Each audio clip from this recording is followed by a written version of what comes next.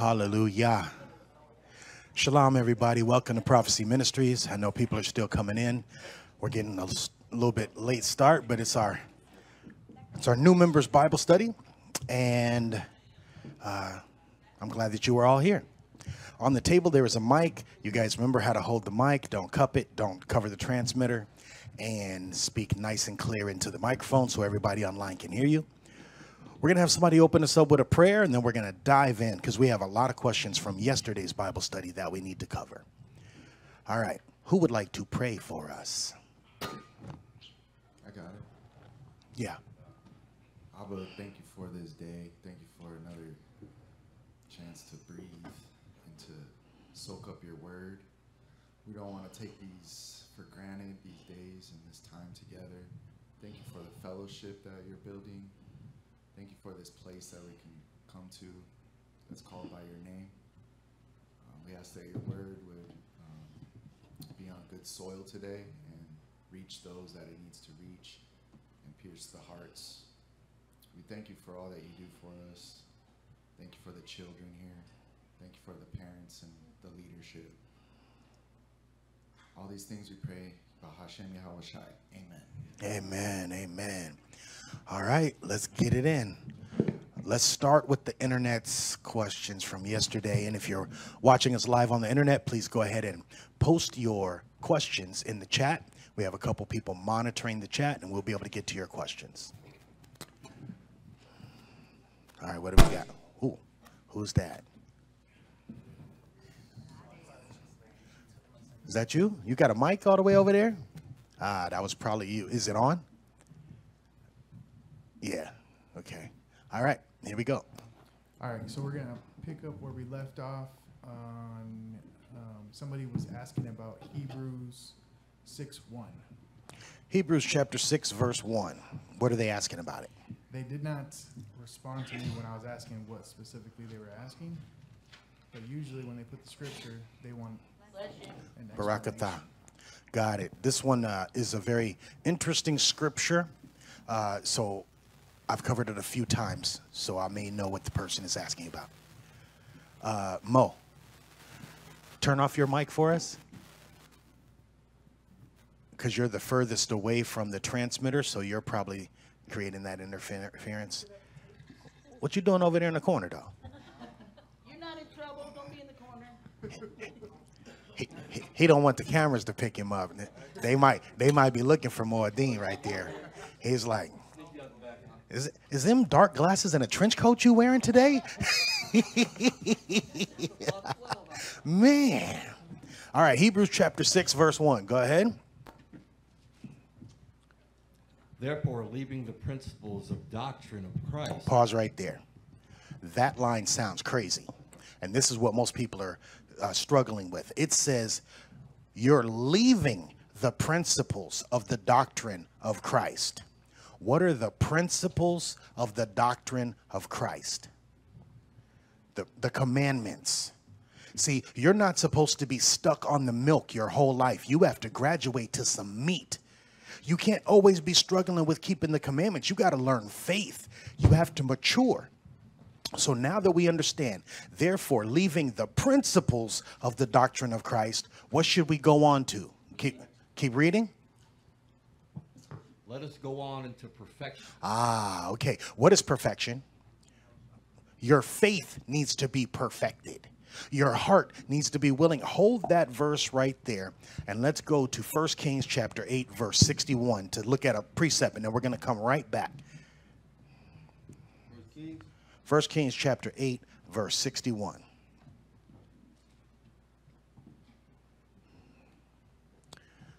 First Kings chapter 8, verse 61. Let your heart therefore be perfect with Yahweh, our Yah, to walk in his statutes and to keep his commandments as at this day. Okay, so what is it that's going to make your heart perfect? What you need to do? You need to keep the commandments. Gary, what mic number are you on? I am on number 2. Bring down 2 in the house for us. Gary always loud. His voice sounds like Russian waters. Okay, watch this.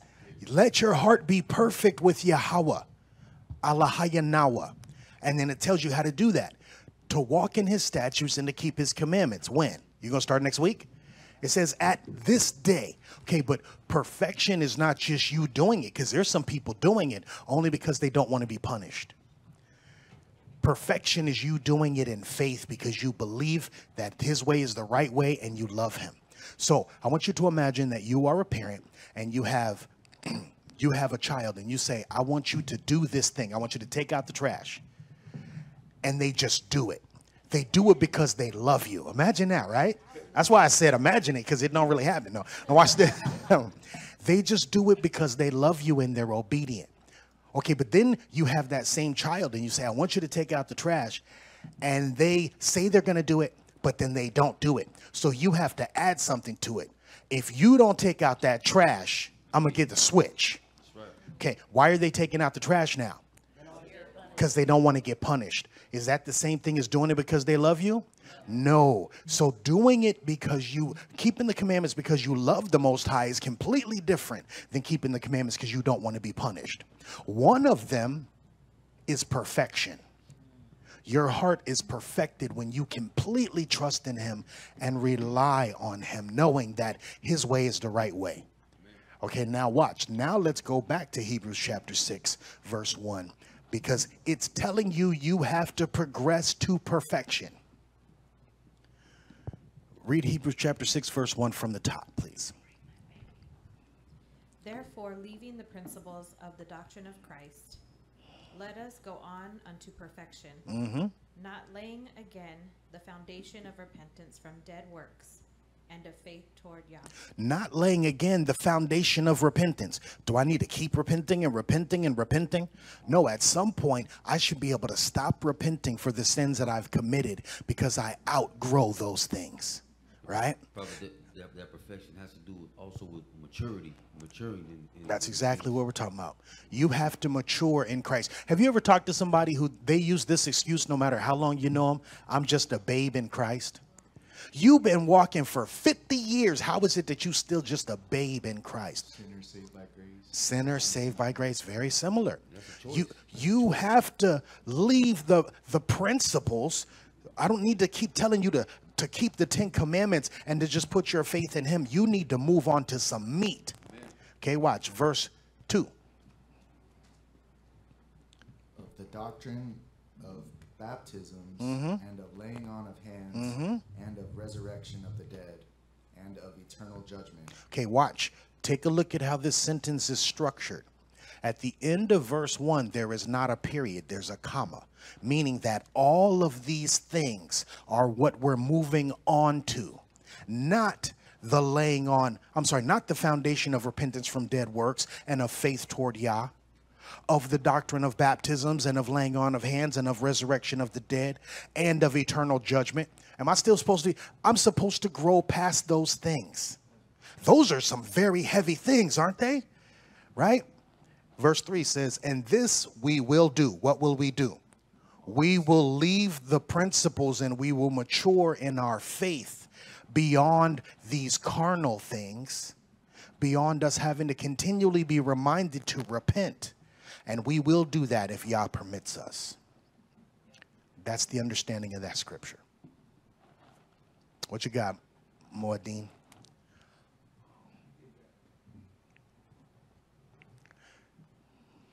Go ahead.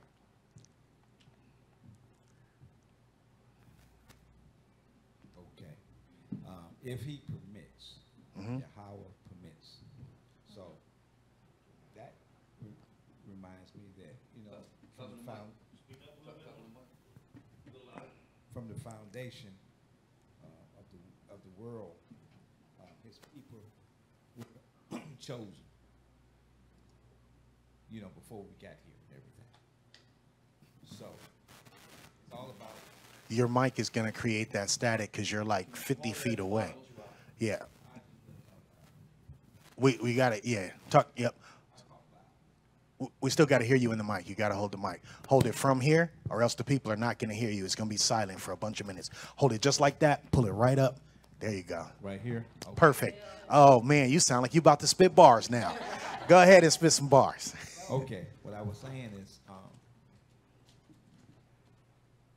it kind of remind me of the wheat and the tare and all of this, you know what I mean, to the point where if he permits. And so we see that behavior where people aren't actually maturing in the doctrine and the word, you know. Should we just be concerned about that, particularly if they expressing that they want it, or should we just leave it alone? I don't know. So it really has to do with the understanding.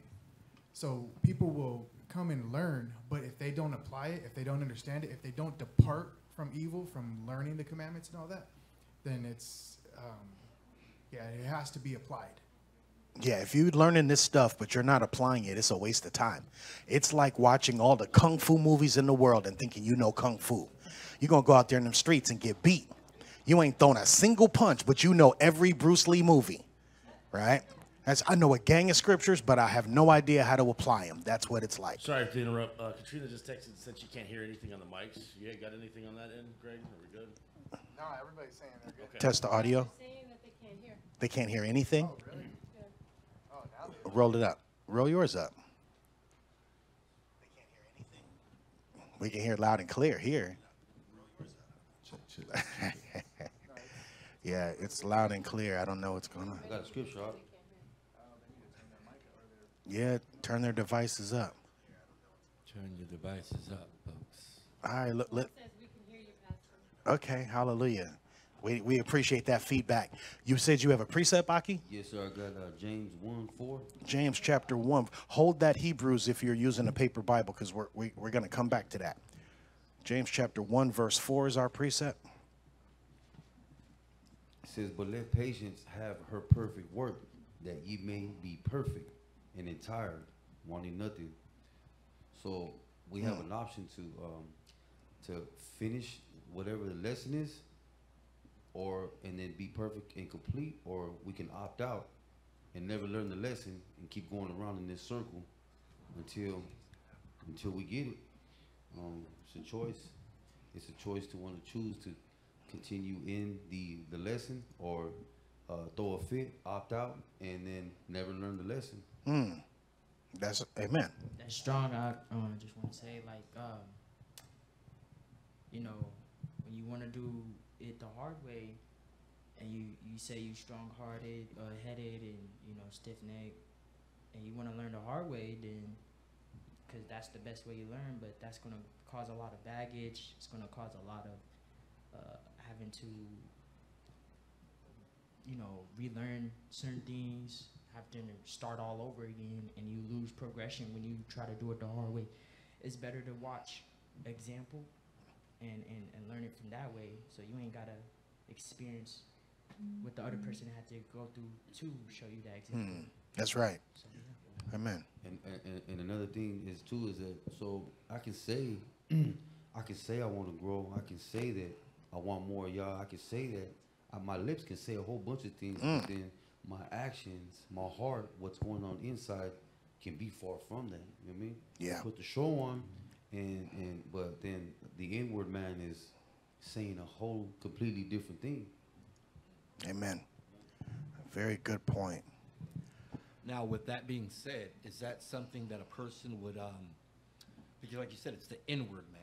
So, you know, because obviously we can't see the show. Like, all we see is the show. So if they're putting on something on the outside, all we see is what they're putting on the outside. But like G2 said, the inward man has to make these progressions. Is that just is that a situation to where you just have to look within yourself in order to figure out what you need and how to progress yourself in the scriptures, so you're off of the milk and start to get into the meat? Every person has to examine where they are in their walk. Like, and if you're only doing this for the appearance so that you look holy, it's not going to work out very well. But if you really examine and say, I'm struggling with this, and then the scripture says, confess your faults one to another, right? And pray for one another. If somebody really does that, like if I confess my faults to you and you say, yeah, and you could probably work on this too, then that's going to be building me up. right? But it starts with me examining myself. Amen? All right. I just increased the microphones in the stream for everybody that is online. Somebody let me know if you can hear all of the other microphones better. I know Gary and me sound loud and clean. Can you all hear me? Whoa. I didn't adjust that. She just loud. Started screaming in the mic. It's just because she got kids. That's why you heard, she said, can y'all hear me? And I almost ran I almost ran. It was crazy. All right, we got one yes. Okay. Got microphone number 1. All right, everybody's good. Okay, good. But real quick, going back to James 1:4, but I'm gonna read it one more time. But it says, "But let patience have her perfect work." That means that I can interfere with that process of letting patience have her perfect work. I can get in the way. Like I said, if I choose to opt out, if I choose to not be honest, if I choose not to look intently into the mirror, which is the scriptures, and examine myself, I can opt out from letting patience have her work within me by saying, you know what, nah, man, I don't want to do this, or, you know, oh, that's not me, or what about you? You know what I'm saying? When the time does come, when it's time for me to look intently into the mirror, and I'm like, nah, that ain't, or if I want to sit there and lie about it, then I can opt out from letting patience have her perfect work, so that I may be complete, mature, and perfect and entire, complete, not wanting anything. Yeah. Now, with that being said, what's the first step when you do struggle with those things? Because like for me, it's the vape, right? Like, so I tell myself I'm throwing it down, I'm putting it down, this, that, and third, but I don't. Like, you know what I mean? And I don't. And, you know, I'll tell myself, Gary, there's two parts. These two parts have to go together. Consistency and patience. And you can't have one without the other.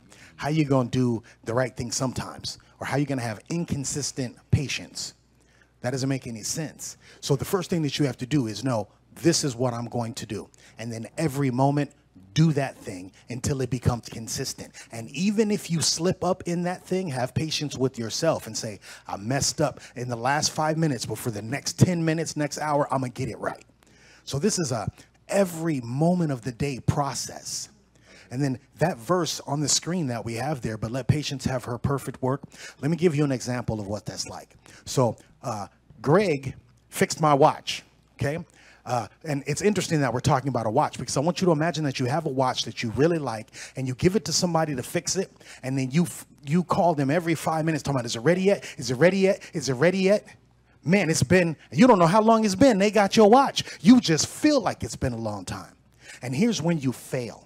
You go pick up the broken watch and put it back on so that you can wear it around because you like that watch so much, but it don't work. Does that make sense? So patience has to have her perfect work. That means you are focused on the end, the outcome. A lot of us, we're raised to be desiring instant gratification. Microwave generation, that's what it is. Whatever the problem is, I want to put it in the microwave, press 3 minutes or a pre-program and pop it out and grub. That's not going to happen when it comes to you actually making changes in your life. You're going to have to be able to go through it. And the scripture tells you you are going to fall. It doesn't say you might fall. It says you're going to fall. But we have to get back up again. Amen. So, real quick, so G2 said something Hold it about up. being in the mirror.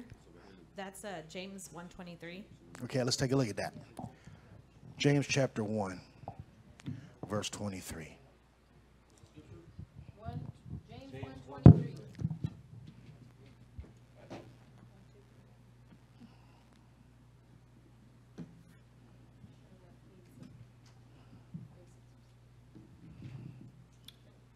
James chapter 1, verse 23. For if any Be. For if any be a hearer of the word, and not a doer, he is like unto a man beholding a natural face in His the glass. natural face. His natural face in the glass. Let me explain that part. Because watch, the precepts will make sense. Faith cometh by hearing. So this person thinks that they're doing enough just by hearing the word. Imagine this is somebody who's going to church on Sunday. They're sitting down for 45 minutes and they're listening to the pastor explain these things, but they never apply them to their life. They are a hearer, but they're not a doer. The difference between the hearer and the doer is faith and works. If any be a hearer oh man, I got faith that this stuff is real, and not a doer, but I don't never do it, he is like unto a man beholding his natural face in a glass. The glass is a mirror, and he sees what he's supposed to look like. My face is supposed to look like the face of Yahweh Shai. My natural face, the scripture says, when I wake, I will be satisfied with his likeness. So I see myself in the mirror, and I look like Yahweh Shai. Okay, keep going, verse 24. For he beholdeth himself and goeth his way. So I look at my face and I see my natural face, the reflection of Yahweh Shai, because I'm hearing the word, but then I move away from the mirror. Go ahead.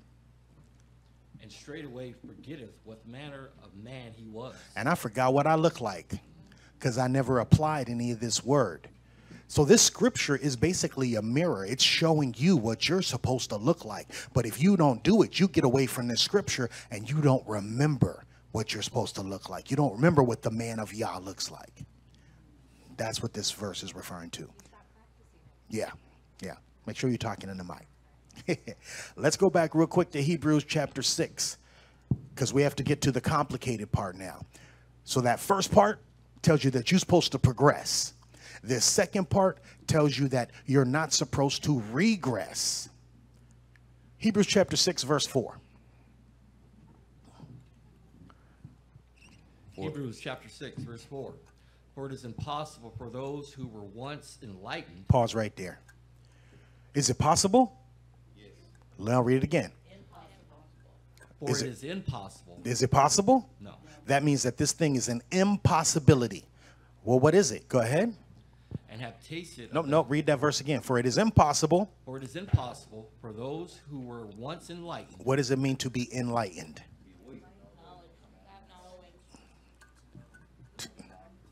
To know the law. You got to talk in the mic. To know the law and the testimony. Okay, so hold that and let me show you what the scripture says. Go to Isaiah chapter 8, verse 20. Isaiah chapter 8, verse 20. We're coming back to this Hebrews 6 if you're in a paper Bible.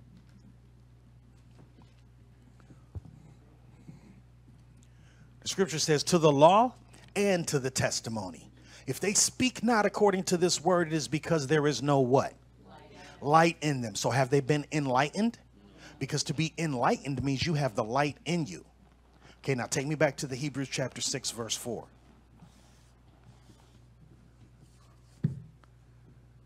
For it is impossible for those who were once enlightened. What does that mean? What do they know? They know the law and the testimony, and they do it. It's impossible if they were once enlightened. Go ahead. And have tasted of the heavenly gift. What's the heavenly gift? Grace. Grace. Keep going. And were made partakers of the Holy Ghost. You actually had the Holy Ghost. Keep going. And have tasted the good word of Yah. So the word is unsealed for them. They understand these precepts. The Holy Ghost speaks to them. Go ahead. And the powers of the world to come. They have received the power from the Holy Ghost. It's impossible if, verse 6. If they shall fall away. Uh-oh. To renew them again unto repentance. Uh-oh. Seeing they crucify to themselves the Son of Yah afresh, and put him to an open shame. What does that mean? Somebody explain what that means. It's taking in his name in vain. Yeah. If you know all of this stuff, you don't have the opportunity to abuse grace. If you know right, you're supposed to do right. But here's the crazy thing about it. Where sin abounds, grace much more abounds. Now, if I was to read that description to you, this person right here was enlightened. They tasted grace. They're made partakers of the Holy Ghost. They can understand the word and the powers of the world to come. Verse 6 says, if they shall fall away. Okay, but if I described all of those things, would we say that that is an unjust man or a just man? He knows all of that stuff. He's a just man. How many times is he going to fall? Okay, he's going to fall, and what does he do? He gets back up. What does it say here? If they shall fall away. Oh, you just stayed down. The just man, if he stays down, he's a fool, because he's already understood the precepts, already got the law and the testimony. He's already experienced grace multiple times. Does that make sense? If you decide that you just going to stay in your shame and in your vomit, it's impossible to renew you to repentance. Now, would that be blasphemy of the Holy Spirit? That would be blasphemy of the Holy Ghost. It's impossible at that point. Okay, now watch this. Let me show you the precept on that. Hebrews chapter 10, verse 26.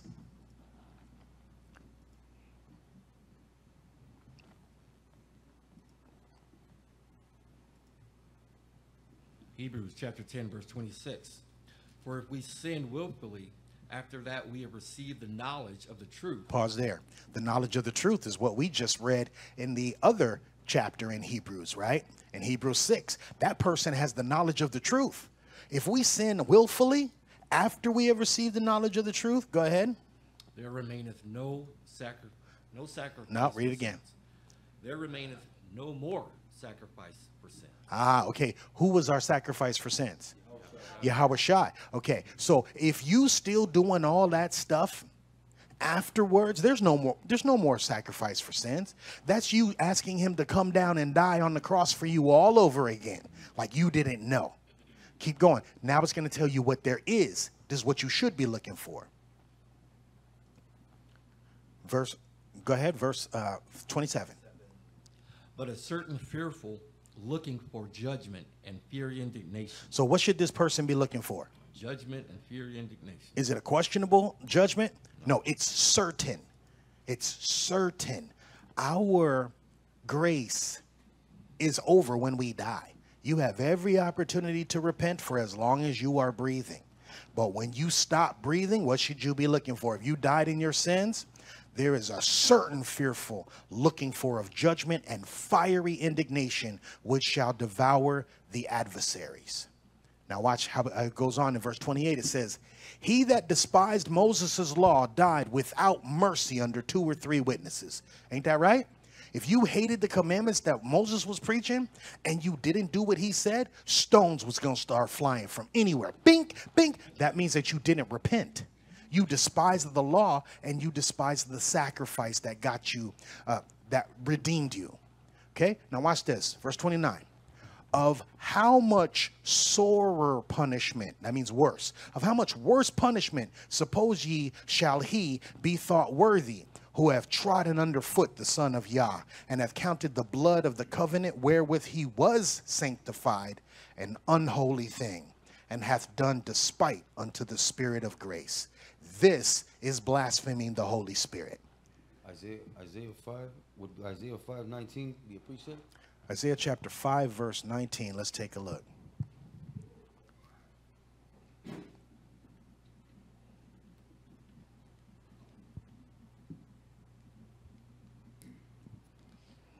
That say, let him make speed and haste his work, that we may see it, and let the counsel of the Holy One of Israel draw nigh and come, that we may know it. Okay, so really quick, read verse 18, just for the context of this portion. Yes, And for those of you that are watching online, I'm aware the video signal is pausing briefly.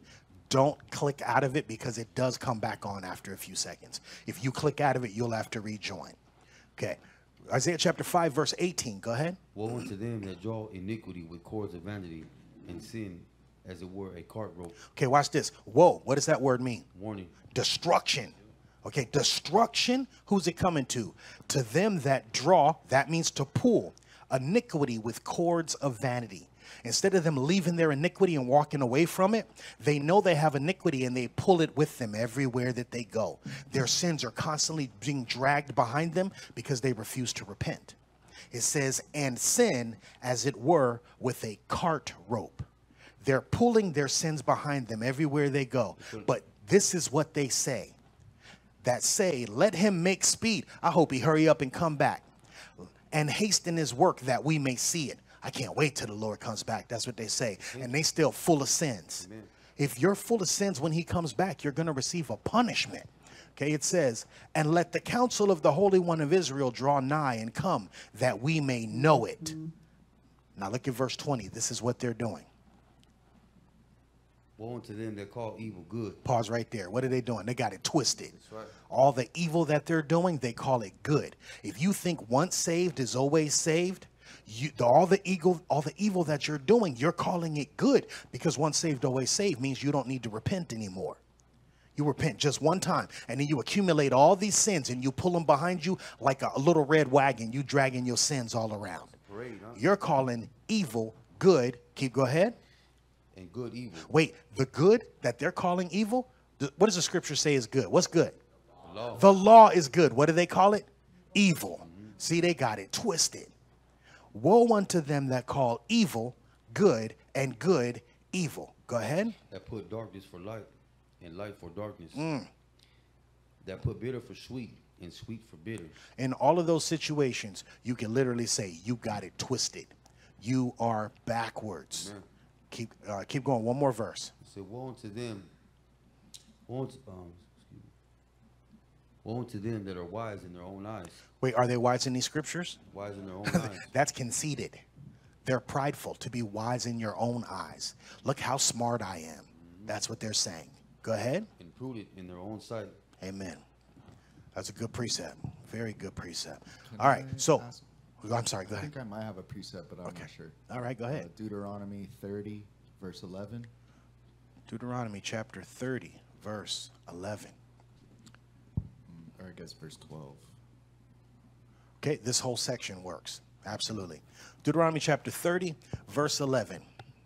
For this commandment which I command thee this day, it is not hidden from thee, neither is it far off. It is not in heaven that thou shouldest say, who shall go up for us to heaven and bring it unto us, that we may hear it and do it? So he's saying the commandment is not far from you. It's not hidden in heaven that somebody should say, man, I wish we had that word. If only we had the word, we would do the word. Mike, I need you to climb up into heaven, bro. There's a ladder on the back of the building. Climb up there, get the word, bring it to us so that we know what to do. It's not hidden from us. Keep going. Neither is it beyond the sea that thou shouldest say, who shall go over the sea for us? Man, I think we need to go to Jerusalem. Somebody needs to go to Jerusalem and get a Dead Sea Scroll and read what it says so that we can know what the word really says. It's not hidden overseas or in the deep. Keep going. And bring it unto us, that we may hear it and do it. Keep going. But the word is very nigh unto thee, in thy mouth. Where's the word at? In thy mouth. In thy mouth. Go ahead. And in thy heart, that thou mayest do it. Okay, now watch. Let me show you the precept for this. Romans chapter 10, verse 6.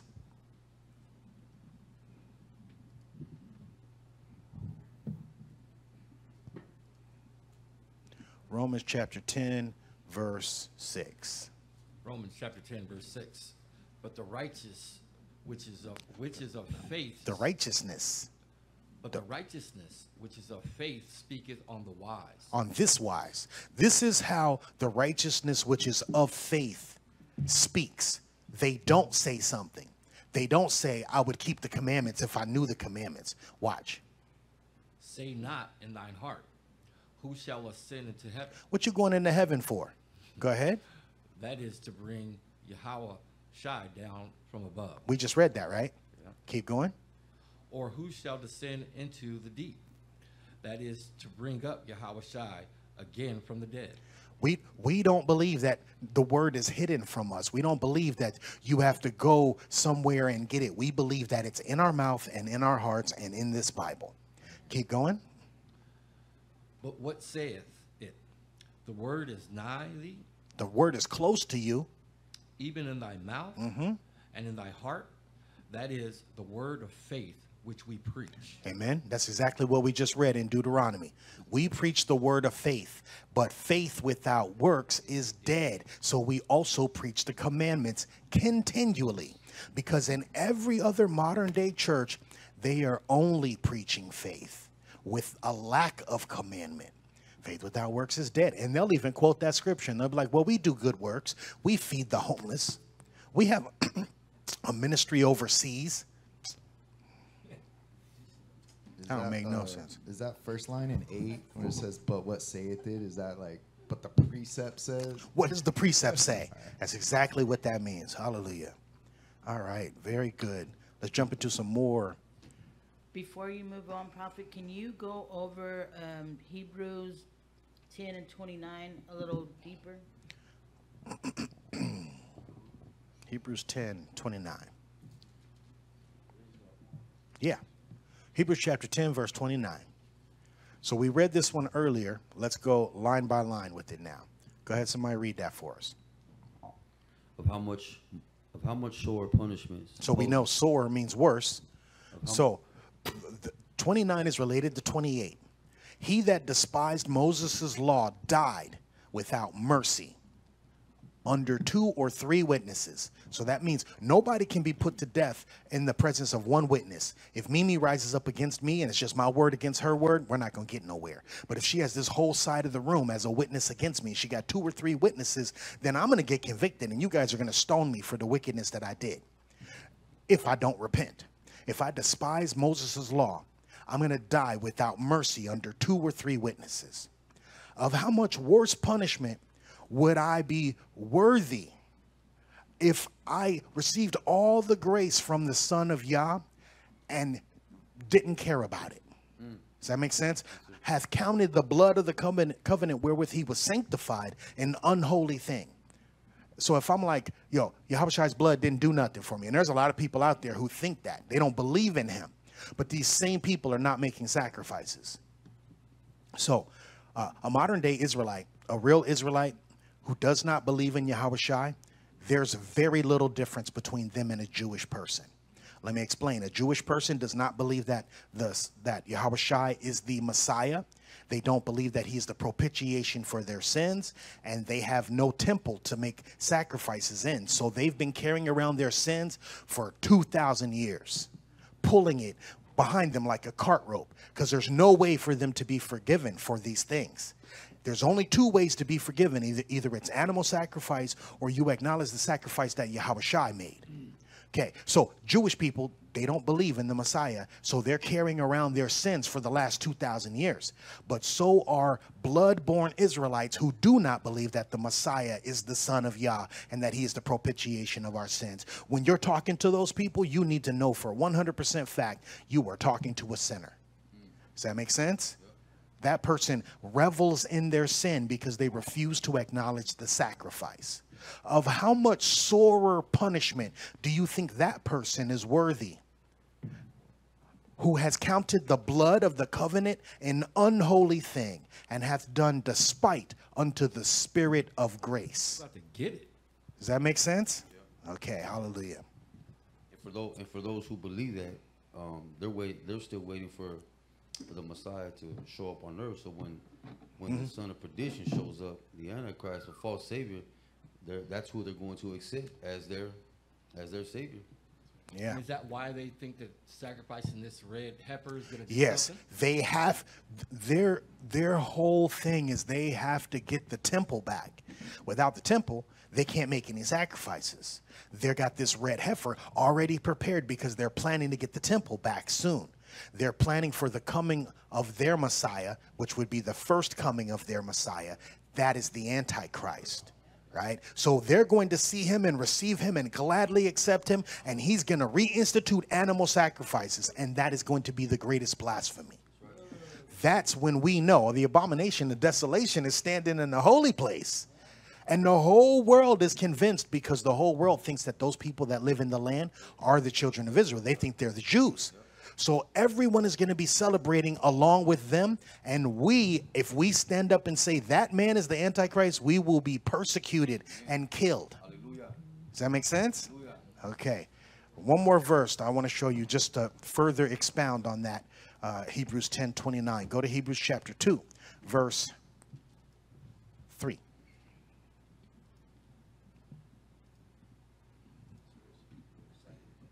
Hebrews chapter 2, verse 3. It says, how shall we escape if we neglect so great salvation, which at the first began to be spoken by Adonai and was confirmed unto us by them that heard him?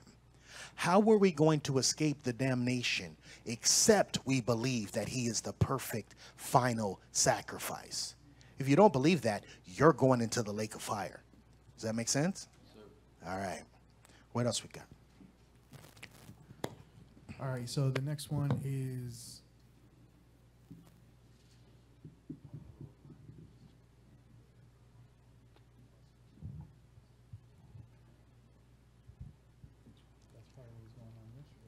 Yeah.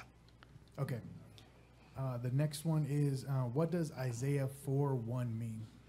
We're going to Isaiah chapter 4, verse 1. And in that day, 7 women shall take hold of one man, saying, we will eat our own bread and wear our own apparel, but let us be called by thy name and take away our reproach. To take away our reproach. Take away our reproach. All right, let's break it down line by line. In that day, in what day? In the day in which we flee out of Babylon, okay? In the day of the great tribulation, 7 women shall take hold of one man. What kind of man is he? He's a handsome man like your boy. He's an Israelite. He might even look like G. He might. He gonna look just like Gary. 7 women gonna grab hold of Gary's fringes, and they're gonna say, we will eat our own bread. Do you got to feed them? No. And we will wear our own apparel. Do you have to provide their raiment? No. Only let us be called by thy name. What does that mean? Soldier. Be our covering. Be our husband. Why? To take away our reproach. Okay, now watch. Let me show you the precept for that verse. Go to Exodus chapter 21, verse 10. Because if a man takes a second wife, there is 2 things that he needs to take care of. And she's saying, you ain't even got to take care of that stuff with me. Just let me get the name of Israel on me. Right? Exodus chapter 20, verse 10. Go ahead. If he take him another wife, her food, her raiment, and her duty of marriage shall he not diminish. Look, her food, she said, we'll cook our own, we'll make our own bread. Her raiment, she's like, we'll wear our own clothes. And her duty of marriage, she didn't say nothing about that. She's like, you still got to do what you got to do. It's Exodus chapter 21, verse 10. Exodus 21, verse 10. Right? You see it? There's 3 things that he must take care of. Because if he doesn't, he has to take care of that last one, right? That's what's going to make her his wife. If he take him another wife or 7 other wives, their food, their raiment, and their duty of marriage shall he not diminish. Verse, and look, and if he do not these 3 unto her, then she shall go out free without money. She's renegotiating the contract. She's like, look, I can cook my own food, player. I got a house. I got a room full of Chanel. I just need you to be my husband and take this reproach off of me. I need to be joined to the house of Israel. Watch. It's a picture of Yahushua. Amen. Amen. It is. It is. Okay, watch this.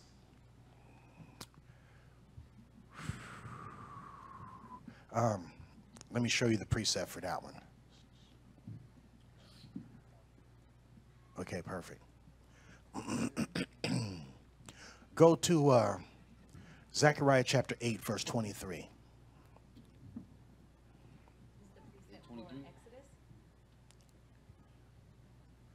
Yep, for both of those verses that we just saw. 8:23, sir?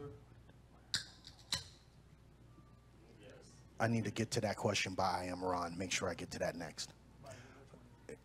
He's in there. I am Ron. Okay, Zechariah chapter 8, verse 23. This is a precept for where I just came from.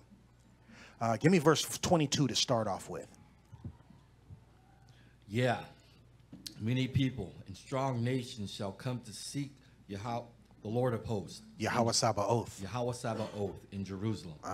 And to pray before Yahweh. Okay, so are they making war or are they coming to worship? Worship. They're coming to worship. How are they going to get there? They don't know how to get there. They need to follow the children of Israel. So these 7 women are grabbing hold of one man who was an Israelite. But look at verse 23. Thus saith Yahweh Sabaoth, in those days it shall come to pass that 10 men shall take hold out of all languages of the nations, and even shall take hold of the skirt of him that is a Jew, saying, we will go with you, for we have heard that Yah is with you. You got to see this scripture is powerful because you are a seed and you have to multiply. When you go, you got 7 women and 10 men with you, and you're bringing all of them to present them to the Most High. The seed has to multiply. Does that make sense? So that's an amazing scripture. 7 women have grabbed hold of you like, yeah, I'm with you now. And 10 men have grabbed on to your fringes, the skirt, right? That word that is used there tells you it's the extremity of your garment. It's a kanap. Okay? Wing, extremity, edge, winged, border, corner, shirt. What's on the border of my shirt? These fringes. How did they know that I was an Israelite? Because of these fringes. So 10 men said, get him. And get him. Because I want to go pray before the Most High. And I know that he knows the Most High. All right, so there's two people asking the same question. Okay, so the go. single ladies need a man in the wilderness. That's what they're asking. Do the single ladies need a man in the wilderness? Just get it. Do the single ladies need? So here's the real question. Watch this. Here's the real question is, does she need a covering for her head? Yes, she does. Who's going to build that tabernacle for her? Who's going to put a physical covering over her head? There is an order to this thing. Go to 1 Corinthians chapter 11. Go to 1 Corinthians chapter 11, verse 3.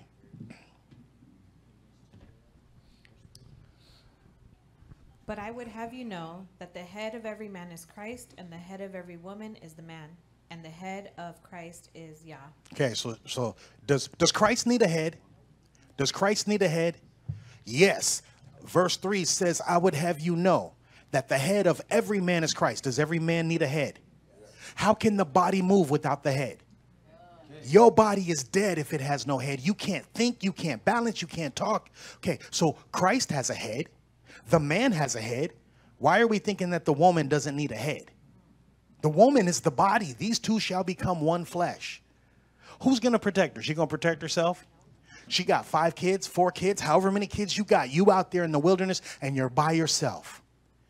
Somebody got to protect you. I know that we're a village and we're protecting ourselves, but let every man have his own wife and every woman have her own husband is what the scripture says. That part that I just said? Yes. Okay. 1 Corinthians chapter 7.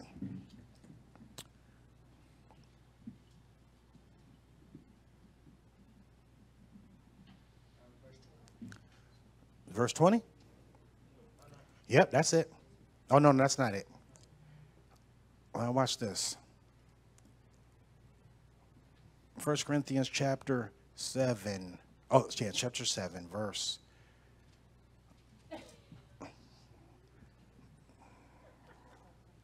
Hold on. Verse 2. 1 Corinthians chapter 7, verse 2.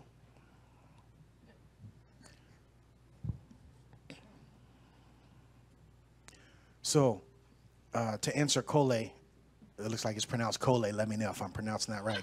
Cole Shelley. She says, what if the woman doesn't have a husband? Would Christ be her head?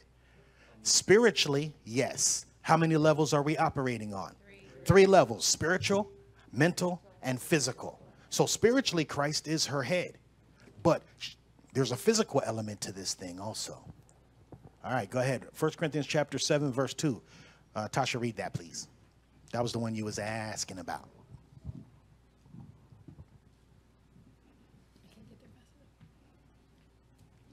Nevertheless, to avoid fornication, let every man have his own wife, and let every woman have her own husband. Okay, that's what I just quoted. That's what it is. It's you guys. You have to understand. We've only ever lived in modern society.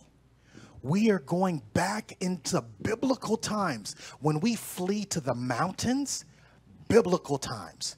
There's no police showing up. There's nobody regulating anything. And all of this Old Testament stuff is going to become super real at that point. When we flee from the mountains into the wilderness, I want you to know you're a single woman and you're walking along with this big old group of people, and there's a single man and he decides that he wants you. Okay, now we got to go to these laws and say, if that man finds you in a field and takes advantage of you and you don't scream, there's a law that goes along with that.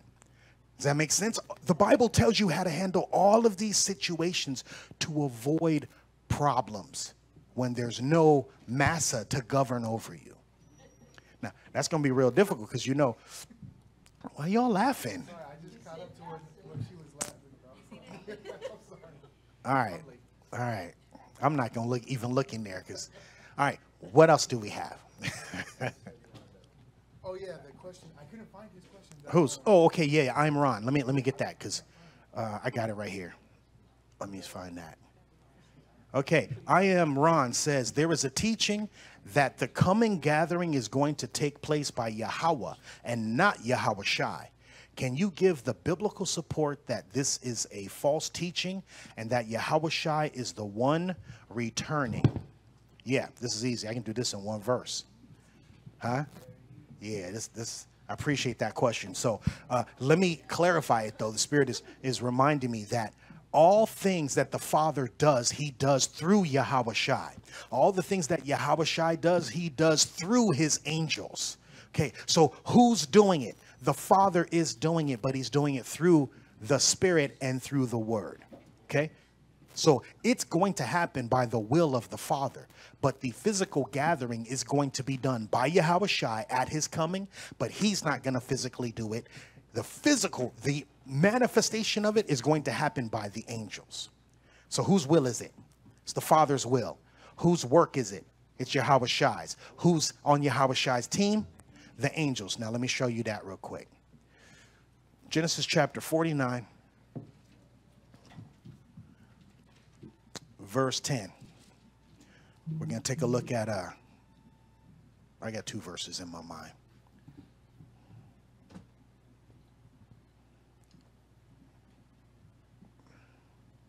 All right, go ahead. Genesis chapter 49, verse 10. The scepter shall not depart from Judah. What's the scepter? The rod of authority. The authority shall not depart from Judah. Who's from the tribe of Judah? Yahweh Shai is. Go ahead. Nor a lawgiver from between his feet until Shiloh come. Who's Shiloh? Christ. That is Yahweh Shai. Go ahead. And until him And shall unto who? Christ. Unto Shiloh, Yahweh Shai. Go ahead. the gathering of the people be. So who's going to gather the people? Yahweh Shai is going to gather the people. Is he physically going to run around and gather them up? No. Go to Matthew chapter 24, and it's going to tell you how they're going to actually get gathered. Matthew chapter 24, verse 30 and 31. Matthew chapter 24, verse 30 and 31. Matthew chapter 24, verse 30. And then shall appear the sign of the Son of Man in the heaven. That's the lightning shining from the east to the west. Go ahead. And then shall all the tribes of the earth mourn. Every single person is going to mourn when he comes back. Even us. It's the greatest day in our whole life, but we will still be mourning. Amen. You will be like, I really pray that I am worthy. Let me repent some more. Some more. Let me just keep repenting. Keep going. And they shall see the Son of Man coming in the clouds of heaven with power and great glory. Okay, so he's coming, and is he about to gather everybody up? Nope. He's going to sound an alarm that lets the angels know it's time to gather us up. Keep going. And he shall send his angels with a great sound of a trumpet. That's the alarm. And they shall gather together his elect from the four winds, from one end of heaven to the other. Okay, so you see, this is the will of the Father. The Father said, I will fetch you from wherever you are. But he's not going to actually do it. Yahweh Shai is going to do it. But he's not actually going to do it. He's going to send his angels to do it. Whose will is it? It's the Father. So to answer I Am Ron's question, that's not a false teaching. It's a misunderstanding. The Father is going to do the gathering through Yahweh Shai and the angels. Amen. Can you say it how you said it the first time you said the will is Talking to Mike. The first time when you said it, you said the will is Yah. Yep. The work is The Yahweh work is Shai. Yahweh Shai. And Yeah. The angels, Yeah. the laborers. Yeah. If we're like putting it in, so Yahweh is the one who says, let's make a building. And then he calls Yahweh Shai and says, you are the foreman. And Yahweh Shai gathers up his angels and they do the actual work. Think about it that way. All right, what else we got? Oh, I have a quick question, really quick. Okay. It's in Psalms 8, the verses 6. And I'm asking this question because each day, in regards to our Challenge of the Chosen, we want to pick a scripture out and break it down and Okay. learn on it. Are you trying to get a cheat code? Yeah, absolutely. Okay, that's good. He didn't even deny it. He's like, go ahead. I need these cheat codes. So in there, I wanted to know if he's talking about the son, is this us, the sons of men, or is this Yahweh Shai in chapter 6? Okay, so wait, chapter 6, chapter 8. Sorry, chapter 8, verse 6. Okay, start this at verse 4 to get the context.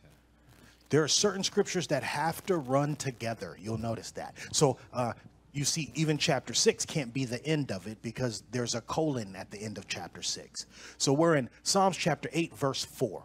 Go ahead.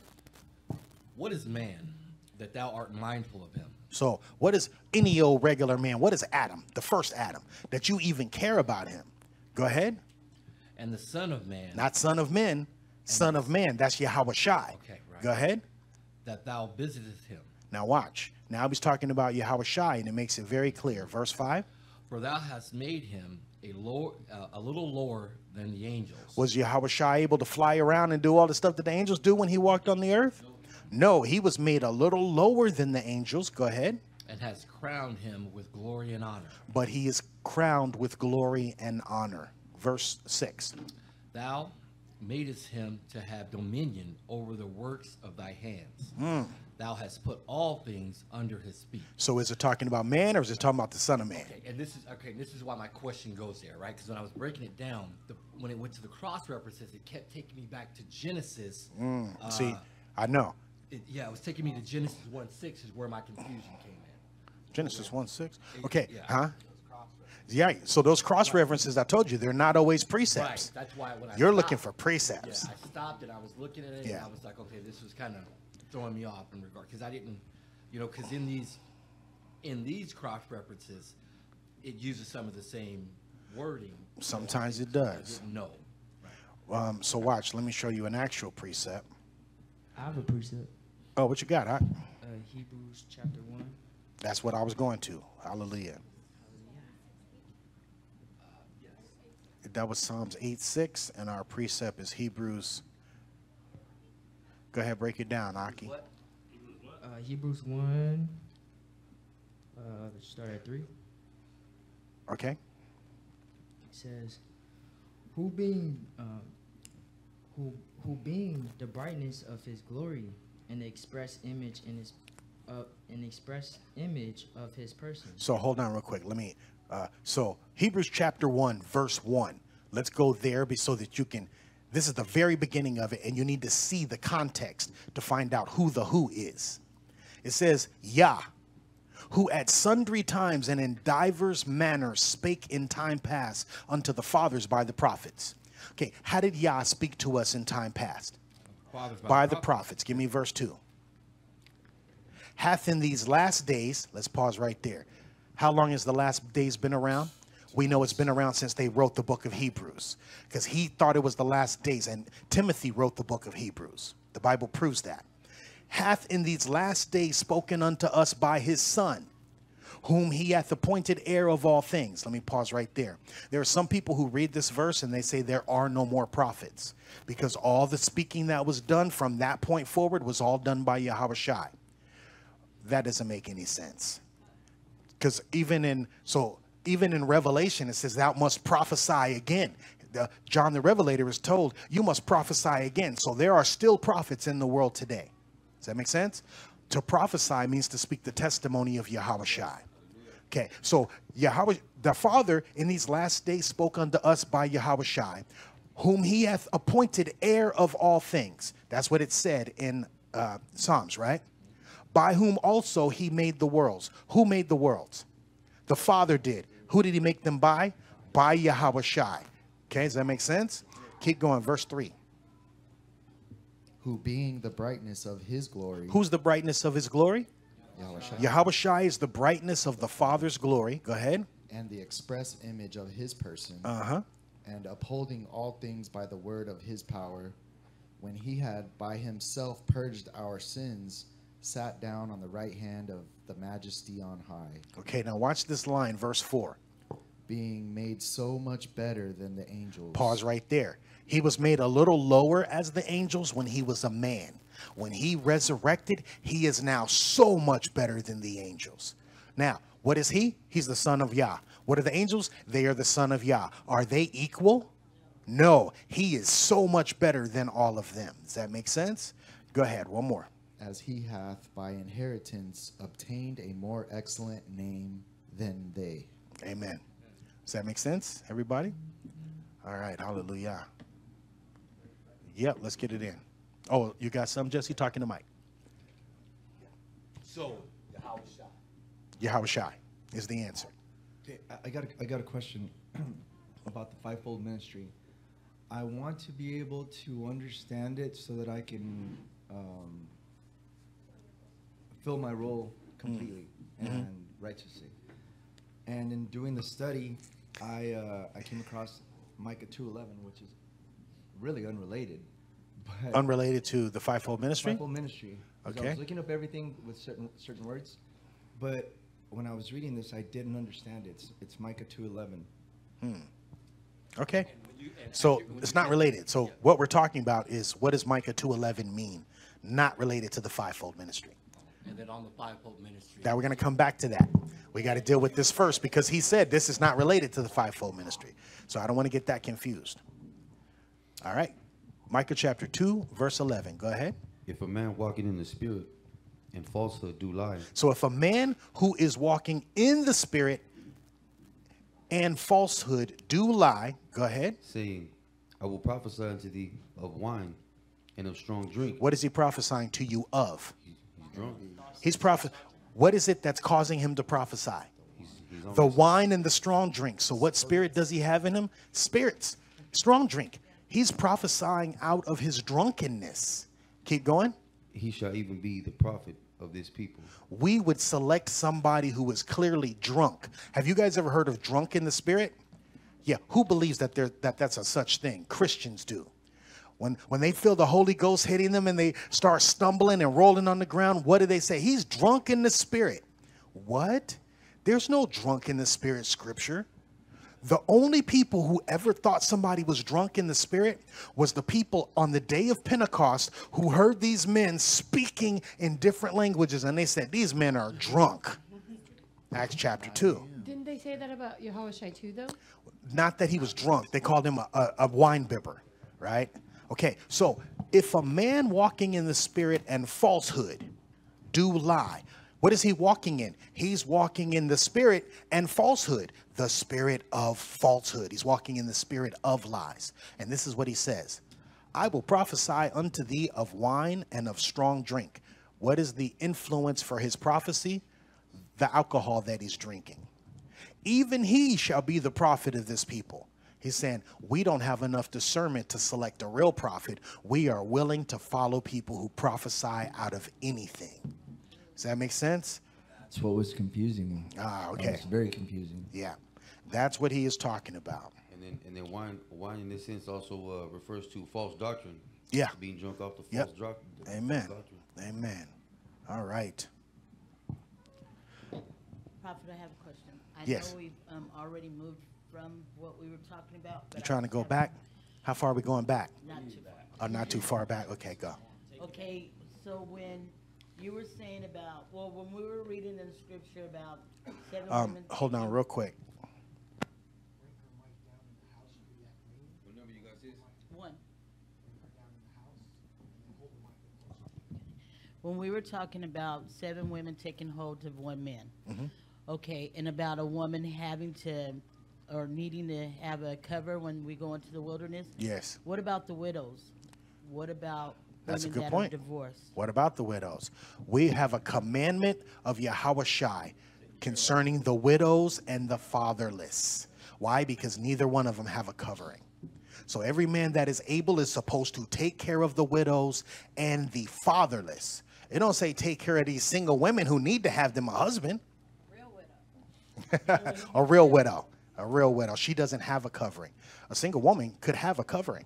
And she's not complete until she does. Where were those verses that make me look so desirable?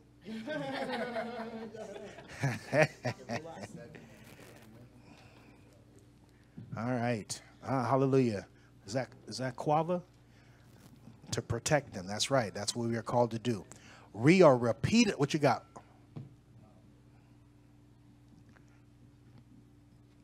You getting it? Yep, you good. Okay. Just go back just a tad. Matthew 24, 30, 31. I was trying to get a question in, but Okay. we got to rolling real strong. Really quickly, before we jump back there, this question from Robin, it says, what about the women who are married whose husband didn't go into the wilderness with them? What happens to them? Okay. What happens to the women, or what happened to the husband who didn't go into the wilderness? Right. Okay. So I got to answer both parts of the question. What happens to the husband who was disobedient and didn't go into the wilderness? He did. He did. He did. He did. Right? Does that make sense? Your husband is going to be dead. You are bound by the law for as long as your husband liveth. But if he be dead, she is free to marry another. Does that make sense? Okay, so there's going to be a whole lot of people who refuse to get out of Babylon. Go back to Micah. We're still in Micah chapter 2. Take a look at verse 10. This is the verse right before what we read. Micah chapter 2, verse 10. Arise ye and depart, for this is not your rest. Because it is polluted, it shall destroy you, even with the sore destruction. Okay, so you need to get up out of here. Just because your husband refuses to leave the wilderness, what did Yahushua say? He said, suppose ye that I came to send peace on earth. I tell thee nay, but rather a sword. And your foes are going to be the people in your own house. But when it comes time to make that final decision, you have a husband or a wife that has been completely disobedient and will not follow these commandments. And you are saying, I can prove to you in the scriptures that this is our final warning. And they're like, go ahead. But before you leave, cook me a pork chop. Okay, I'm going to leave you. Arise ye and depart, for this is not your rest. Your rest has not come yet, because it is polluted. It shall destroy you, even with a sore destruction. That time, it's time to get There's time to go. Now watch, read verse 9.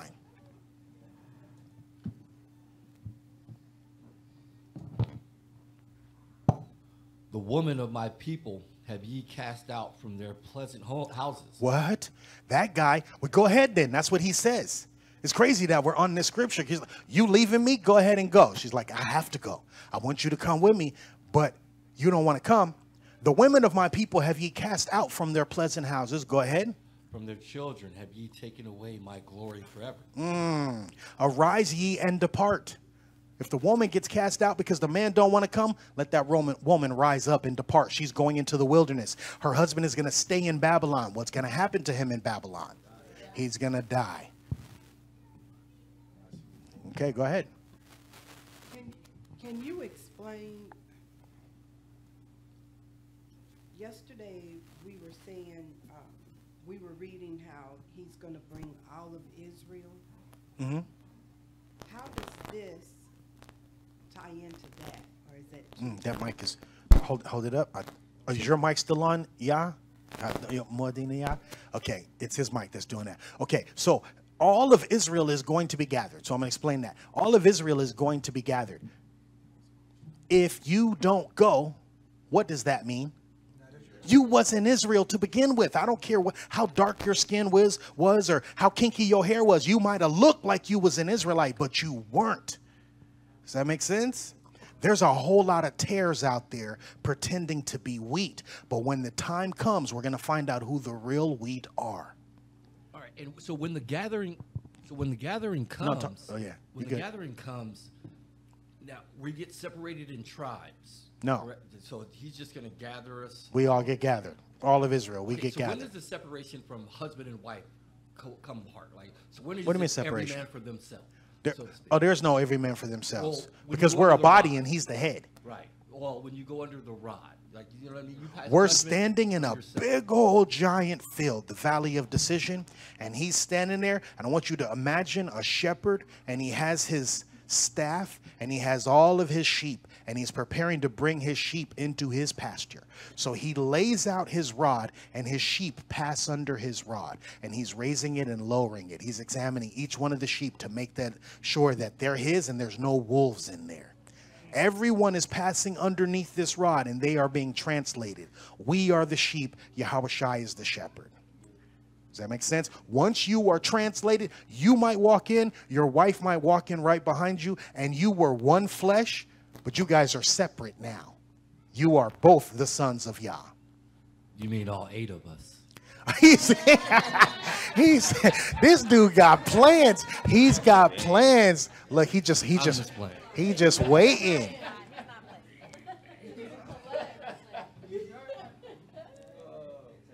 All right. Okay. Mo, what you got? Okay. Back with Matthew's. Matthew chapter 24. 30 and 31. And I'm wondering, is that anywhere related to 1 Thessalonians 4:16 and 17? Yes, it is. But one of them is true and the other one is false. So let's go to that 1 Thessalonians. And if you could turn off your mic when you're not talking in it. 1 Thessalonians.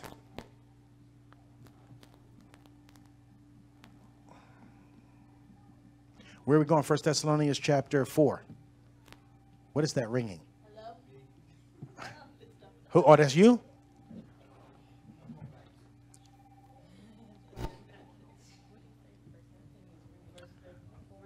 $4:16. Is that what you said, Mo? 1 Thessalonians chapter 4. Okay. Oh, yes, this is. I'm sorry. I was thinking of a different Thessalonian scripture. This is directly related to what we just read in Matthew 24. So 1 Thessalonians chapter 4, verse 15. For Adonai himself shall The question is Matthew 24, 30 and 31 related to 1 Thessalonians 4, 15, 16, and 17? And the answer is yes, it is a direct precept. Okay, based on that. Well, we haven't read it yet. Go ahead. Oh. What did you say? We haven't read it yet. You want to read it, or you just want to know if it was You can read related? it too, but Oh. I want to narrate that a little bit. That's not I'm just saying what I'm thinking about right now. Okay. I was thinking about, the pre-trip, the middle trip, and the end. As far as Wait, you said pre. Yeah. No, say that again in the mic. The pre-tribulation that is talked about, the middle tribulation is spoken. Yeah. And you hear different conversations on these things. Yeah. And, about being caught up, you always use the example poofed and all Yeah. that, you know what I mean? Poofed. But poofed, puffed up in the air or whatever. But I'm saying this is clearly saying to You're so far away from the signal. Go ahead. this is clearly saying to me that there's not going to be a rapture. There's not going to be a rapture. So I'm trying But to actually if- have a conversation with different people. Well, no, here's the thing, Mo. If you wanted there to be a rapture, you would be able to read this verse and say, to me, clearly there's going to be a rapture because of this verse. Exactly. So people that are under the strong delusion, the Most High gives them that delusion. You can't talk somebody out of a strong delusion if the Most High gives it to them. All the scriptures that they read are going to support the delusion that they have. Even though this scripture makes it very clear and you're able to see it, there is no rapture in this verse. Somebody else is going to use this verse to support the opposite idea. All right. Now- go ahead. Okay. Would those be unclean spirits that lead these people to look for certain things in the scriptures Nope. to have them contradict things? It's not an unclean spirit. The Most High doesn't use unclean spirits. He only uses evil spirits. Right? You weren't at that Bible study? The Most High uses evil spirits to execute whatever he wants. Evil spirits and unclean spirits are not the same spirits. An evil angel is an evil spirit. Does that make sense? Remember Saul, King Saul, what happened? He had the spirit of the Most High. The spirit left him, and an evil spirit from Yahweh was sent unto him. We covered that in a recent Bible study. Yeah, so as I recall, the evil spirit is used by the unclean spirit are the Nephilim. Unclean spirits are the spirits of the Nephilim. Yes. The evil spirits are the angels. Let me just show you that really quick.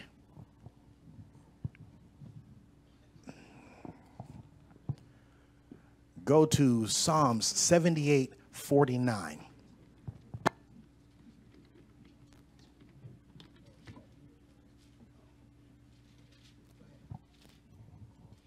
He cast upon them the fierceness of his anger, wrath, and indignation and trouble by sending evil angels among them.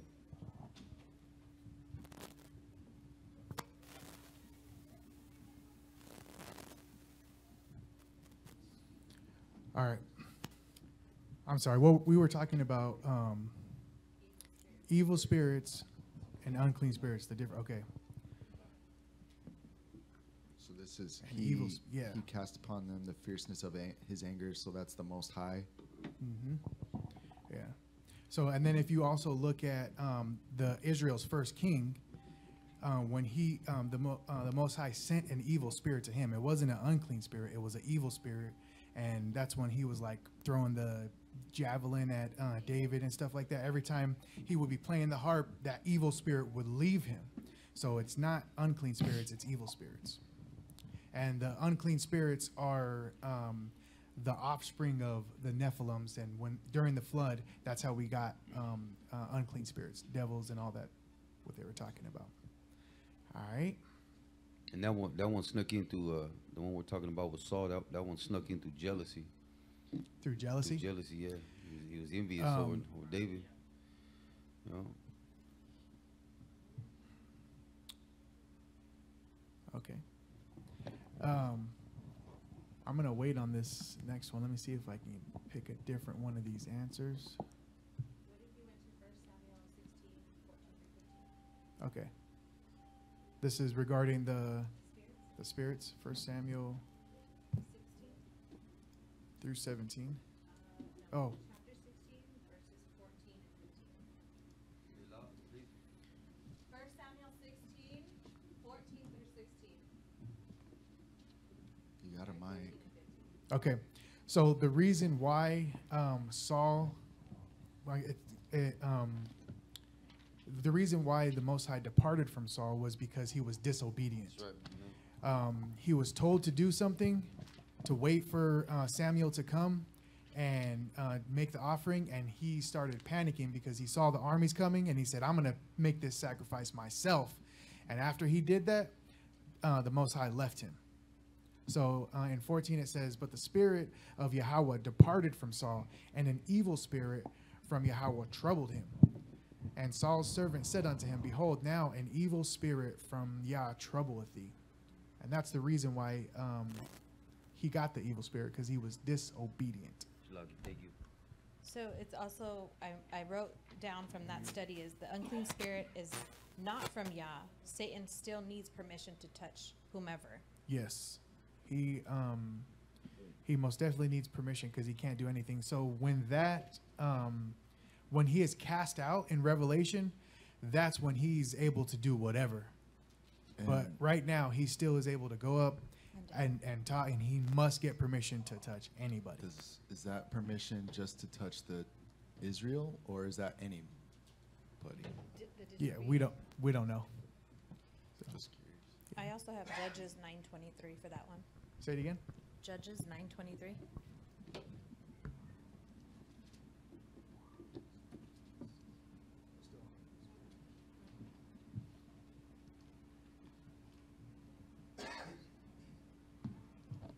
Then Yah sent an evil spirit between Amalek, and the men of Shechem, and the men of Shechem dealt treacherously with Abimelech.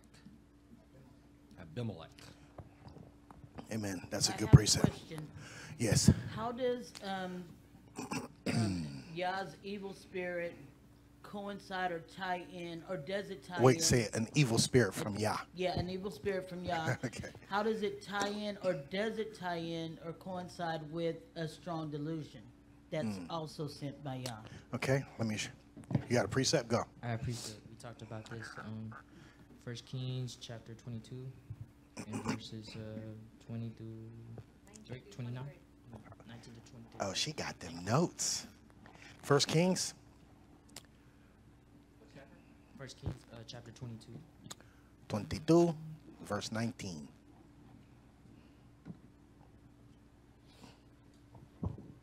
First Kings chapter 22, verse 19. And he said, Hear thou therefore the word of Yahweh.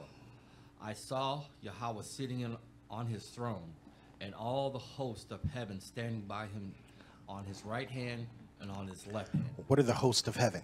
The angels. The angels. So he saw Yahweh sitting on his throne, and he saw all the angels on the right hand and on the left hand. We covered this, right? Who's on his right hand? Yahweh Shai. Okay, who's on his left hand? That's right. Think of it as angels and devils. On this side, it's all positive. On this side, it's all negative. Right? Satan has a place in heaven right now. He's going to get thrown out of that place. Okay, go ahead. Verse 20. And Adonai said, Yahweh said, and Yahweh said, who shall persuade Ahab that he may go up and fall at Ramoth Gilead? And one said on this manner, and another said on that manner. So all the angels are counseling with the Most High, saying, who's going to do this thing that I need to get done? Go ahead. And there came forth a spirit, and stood before Yahweh, and said, I will persuade him. This one's very confident, isn't he? He's prideful. Go ahead. And Yahweh said unto him, wherewith? And he said, I will go forth, and I will be a lying spirit in the mouth of all his prophets. And he said, thou shalt persuade him, and he prevailed. And prevail also. And prevail also. Go forth and do so. So there's an example of Yahweh sending a evil spirit to make a man believe something and do something because he believes it. Make sense? Let's get to some of these questions online. They're stacking up. I want to get through a bunch of those. Go. I'm talking to Mike. So in 2 Chronicles 20:26. 2 Chronicles 20, verse 26. It's talking about this valley of, I'm going to butcher the name.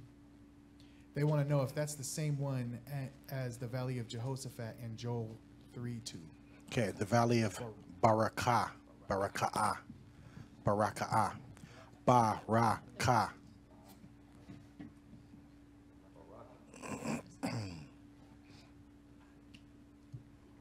Okay. 2 Chronicles chapter 20, the valley of Barakah, verse 26. Watch this. I'm going to show you how to find the answer. Read verse 26, please. And on the fourth day, they assembled themselves in the valley of Barakah, for they were blessed, for they blessed Yahweh. Therefore, the name of the same place was called the valley of Barakah unto this day. Okay, so how would we pronounce that word? Barakah. It's a blessing. It's the valley of blessing. When I say Barakah, Barakatah, bless you. So the valley of blessing, okay? It has an E in it. Hold your finger down on the word. Go to Strong's. It's a ba-ra-ka-ha, Barakah. Okay? It's pronounced Barakah. Scroll down to the Brown Driver Briggs definition. It tells you exactly what we need. It says blessing. Look at B. A valley in the wilderness near Tekoa where Jehoshaphat and his people assembled to bless Yahweh after the overthrow of the host of the Moabites. So the answer is yes. But you don't have to go in there in order to do that. The Bible will tell you everything. If you just keep reading, verse 27.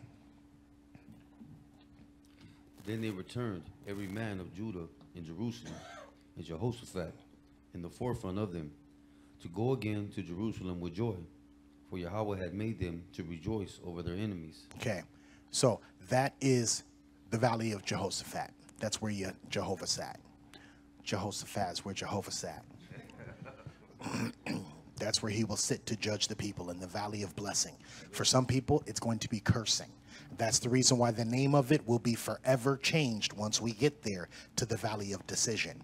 It's people's final place to make a decision. Either you're going to serve Yah or you're going to serve yourself. Okay? Keep going. Let's rip through these. The next one is, can you explain 2nd Esdras 6:9? And is it the same as Isaiah 14:21 through, or 12 through 21? That's crazy. I'm already here in Esdras. I was reading this recently. 2nd Esdras chapter 6, verse 9. Okay. That's crazy, right? Okay, we quoted this verse yesterday during the service. Second Esdras chapter 6, verse 9. Go ahead.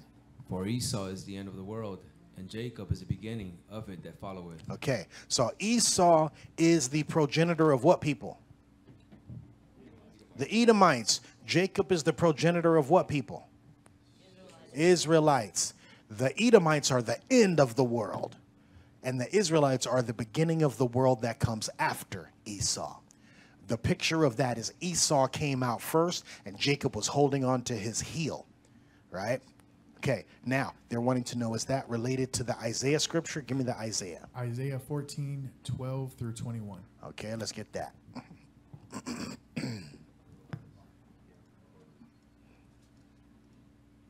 the ones for Ezra again? Second Ezra chapter 6, verse 9. Now, we're going to read this section in Isaiah chapter 14, but the answer is no, it is not related. So what the second Ezra scripture is not related to the Isaiah 14 scripture. The Isaiah 14 scripture is talking about a completely different group of people. But we're going to go ahead and cover it because it has a word in it that has confused people for a very long time. Okay, a title. A resurrection as well, right? Say again? Would they think this would be the resurrection? I don't even know how to say The Isaiah verse? Yeah. No. It's unrelated to what we read in Esdras. So to explain Esdras, Esau is the end of the world and Jacob is the beginning of the world to come.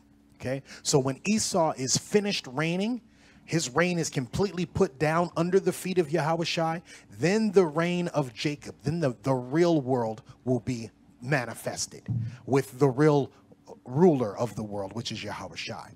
That's a completely separate issue. Now we're going to talk about the king of Tyre, the king of Babylon, and Lucifer, which are not related to the other subject. Isaiah chapter 14. Let's start at verse 12. How art thou fallen from heaven, O Lucifer? Okay, there's a problem right here. Let me explain this problem. This word Lucifer is a Latin word. It only has a Latin meaning. But we're reading in the book of Isaiah, and the Latin language had not yet been invented. So that is not what they said right there. However, it does say Lucifer. And what does everybody think Lucifer means? Satan. Lucifer is not Satan. It is not a name for Satan. It means day star. So hold your finger down on the word Lucifer. It means morning star. Day star, morning star. I get those. We're gonna confirm which one it is.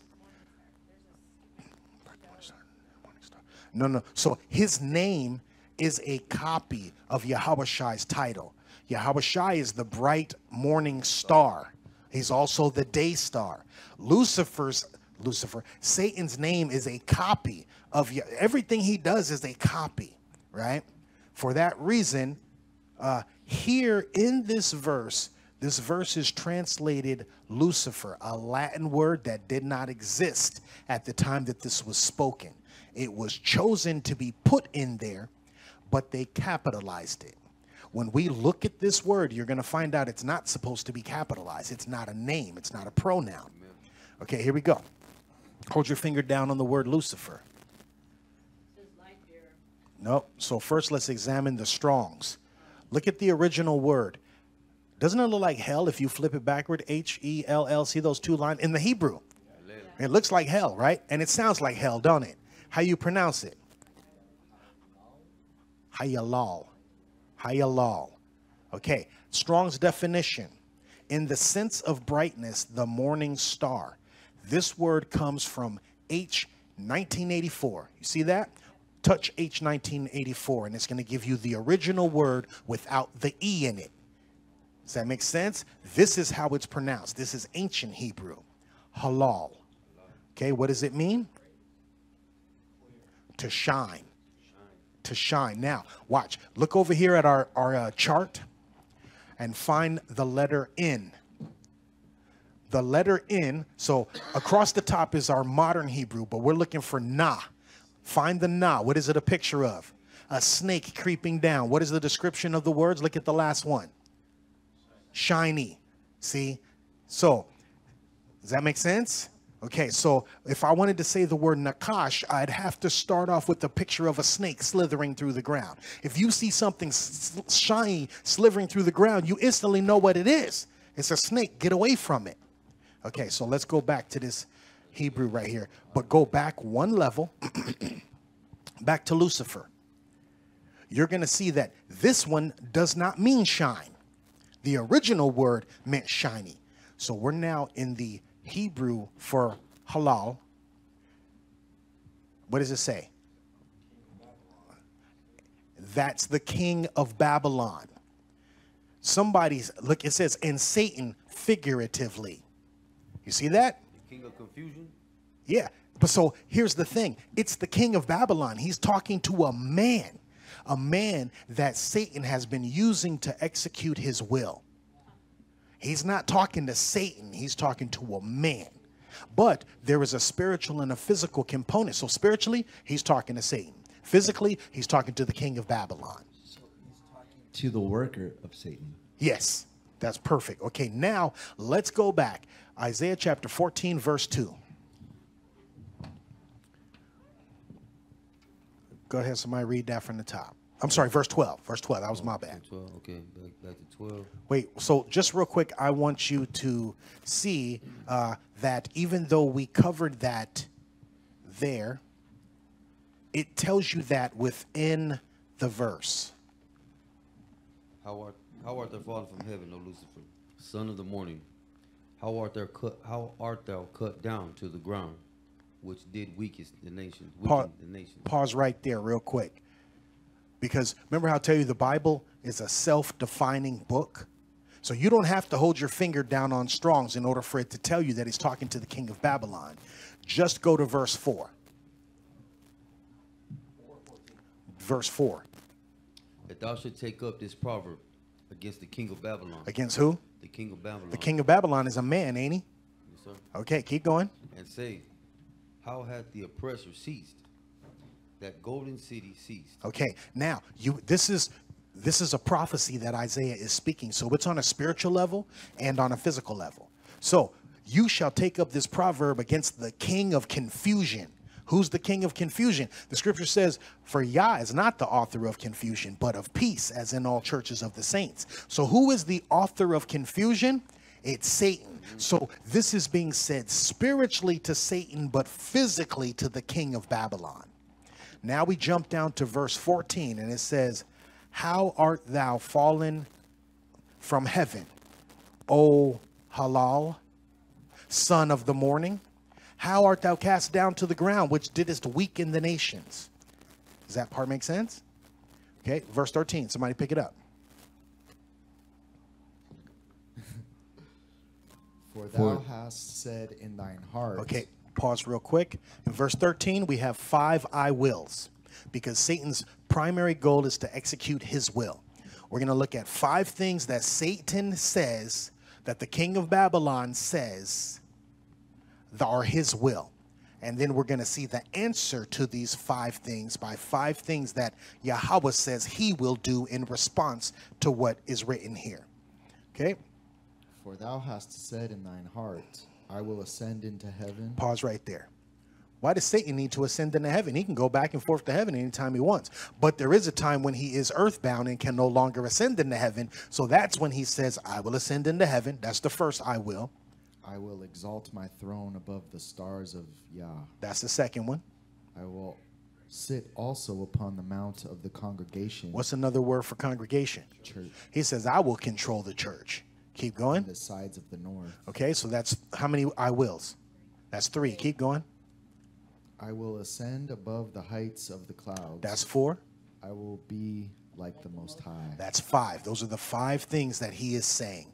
Okay, but here's the first part of the answer to him, because when he said, I will be like the Most High, this is the reason why Michael, the archangel, is making war against the dragon, because Michael in Hebrew means who is like the Most High. That's his name, means I am designed to make sure that you know you are not like the Most High. Does that make sense when we read into Revelation 12? Okay, so watch this, verse 15. I got a question real quick. Yeah. Whenever I read like the north, or when it speaks of the north, I always put us in that. That's situation. us. So when I read that, it's like Satan's controlling these churches out here. That's exactly what it's saying. It says, I will sit upon the mount of the congregation. If you're sitting upon the mount, you are the most high over the church in the sides of the north. That's what Satan is. He's the ruler of these churches that are in North America. That's where we are. I also see like NASA and all these things when they're Ascending above the clouds and all that stuff. That's right. So by things that he's saying, he is going to accomplish, but on earth, because obviously he can't accomplish it. He's going to try to accomplish those things. Because watch. So the Most High begins to answer him in the next verse. 15, right? Verse 15. Go ahead. Yet thou shalt be brought down to hell. Okay. What hell is this? Is this the grave? Kind of, because that grave is going to be thrown into the lake of fire. So he's going to combine them together. Yet thou shalt be brought down to hell. To where? To the sides of the pit. You're going into the bottomless pit, and then I'm going to throw the bottomless pit into the lake of fire. Keep going. They that see thee shall narrowly look upon thee and consider thee, saying, is this the man that Is this the angel? Is this the devil? What'd they say? The man. Is this the man? Who are they looking at? A man. Okay, so they're looking at the king of Babylon. They're not looking at Satan, but both of them are going to be in the same place. Keep going. Is this the man that made the earth to tremble, that did shake kingdoms, that made the world as a wilderness and destroyed the cities thereof, that opened not the house of his prisoners? They're looking at him like, is this little weak man who did all this stuff? You down here with us. Keep going. Looking all weak like Caesarea. Right. Look. I thought you was buff. I know, right?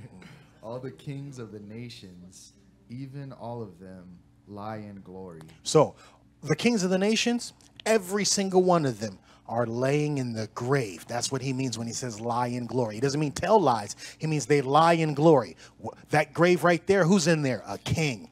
He has his glory. He still has his reputation. Keep talking to Mike. Psalms 1, where he talks about the council of the kings of the nations and what they'll do. Similar. Okay, that's good thinking. Go ahead. Is this king the Antichrist? No. But so it's not the Antichrist. Remember, there's not a the Antichrist. There is a the abomination of desolation. There are many Antichrists, is what the scripture says. Okay, let's keep going. Lie in glory, everyone in his own house. Go ahead. But thou art cast out of thy grave like an abominable branch. And as the raiment of those that are slain, thrust through with a sword, that go down to the stones of the pit, as a carcass trodden under feet. Can Satan be killed with a sword? This is a man we're talking about. Why does everybody say that Lucifer is Satan? He's not physically, but spiritually, I would say Halal is Satan. Lucifer, this is an anomaly that the Most High allowed to be put in the Bible so that we would search it out. Right? Let's keep going. Verse 20, I'll pick it up so we can get to another. It says, thou shalt not be joined with them in burial, because thou hast destroyed thy land and slain thy people. The seed of evildoers shall never be renowned. Now, that's the physical. Watch this spiritual. Prepare slaughter for his children, Satan's children, for the iniquity of their fathers, that they do not rise nor possess the land, nor fill the face of the world with cities. All right, let me show you that. One other thing, we need to see the Most High's answer in 5 parts. Ezekiel chapter 8, verse 14.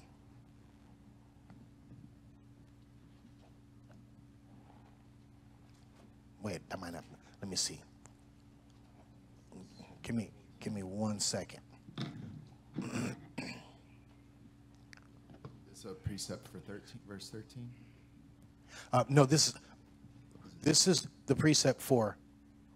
Where were we? The 5 I will statements that are made in Isaiah, but we need Ezekiel 28. We're going to start this one at verse 14, so you can see this is clearly talking about Satan. This is not talking about a man. And this is the Most High's answer to him. Ezekiel chapter 28, verse 14. Thou art the anointed cherubim of the cupboard. No, read it again. Thou art the anointed cherub that covereth. Okay. He says, you are an anointed cherub. What's a cherub?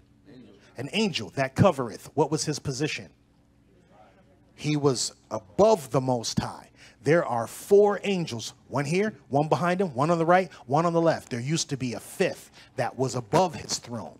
And because he was above the throne of the Most High, he would look down on the Most High, and what would he say? I'm higher than the Most High. That's what that verse means. He didn't climb his way up there. The Most High created him to do that so that he could be filled with pride. Watch, it says, thou art the anointed cherub that covereth, and I have set thee so. So how did he get to be in that position? The Most High put him in that position so that he could throw him down from there. Satan didn't just come up with pride in his heart and decide to do all of this stuff. The Most High orchestrated every line of these scriptures. Okay, keep going. Thou wast upon the holy mountain of Yah. Look, you've been in heaven. Go ahead.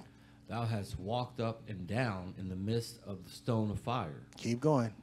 Thou wast perfect in thy ways from the day that thou was created. Okay, Satan was perfect in all his ways from the day that he was created until, go ahead. Till iniquity was found in thee. Oh, until iniquity was found in thee. Go ahead. Talk on the mic. The iniquity was the thought that he was higher. Absolutely. You know how when the Most High promotes you to a high position, you have to give all praise to the Most High. You can't think that you got there of your own accord. No matter how high you get, all praises to the Most High. It would be iniquity. What is iniquity? Evil thoughts. I'm up here and I'm higher than he is. I look down on him. How did you get there? He put you there, right? So the iniquity was found in him. Go ahead. By the multitude of the merchandise, they have filled the midst of thee with violence. Okay, here we go. Watch. And thou hast sinned. You have sinned. You have done something against what I created you to do. Here's our 5 I will statements. Therefore, I will cast thee as profane out of the mountain of Yah. That's 1. And I will destroy thee. That's 2. O covering cherub, from the midst of the stone of fire. That means he can no longer walk among the planets. He can no longer go back and forth. Okay, we got 2 of them so far. Keep going. Thine heart was lifted up because of thy beauty. Remember, he was beautiful, right? Keep going. Thou hast corrupted thy wisdom by reason of thy brightness. Mm-hmm. I will cast thee to the ground. What number is that? 3. Go ahead.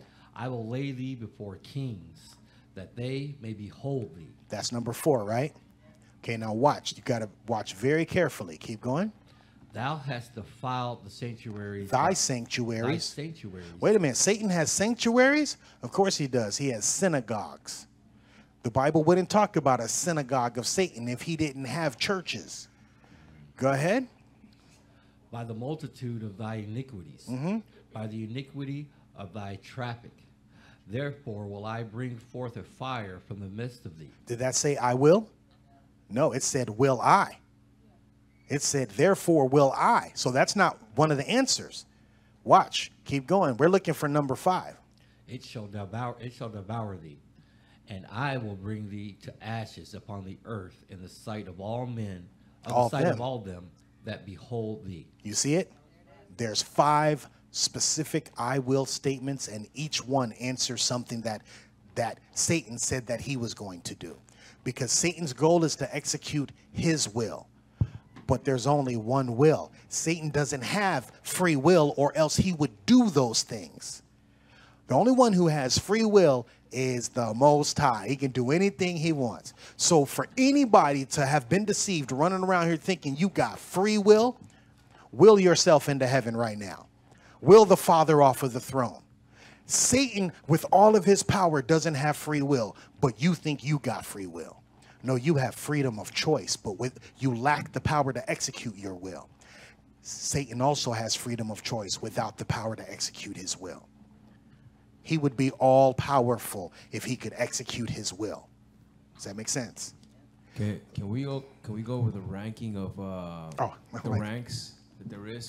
I had a conversation at work with one of my coworkers, and he was speaking on the ranks and saying that The ranks of what? in heaven, and how Satan was the number one, and then I think he said Was he speaking from the Bible? No, it was just a conversation at work. He was speaking out the side of his neck.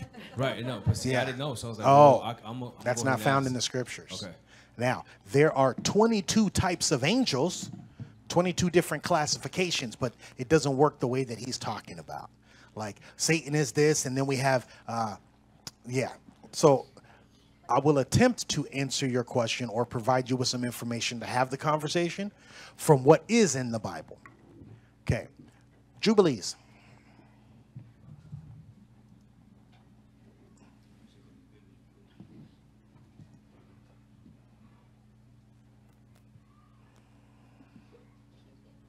Let me see. Jubilees chapter 2.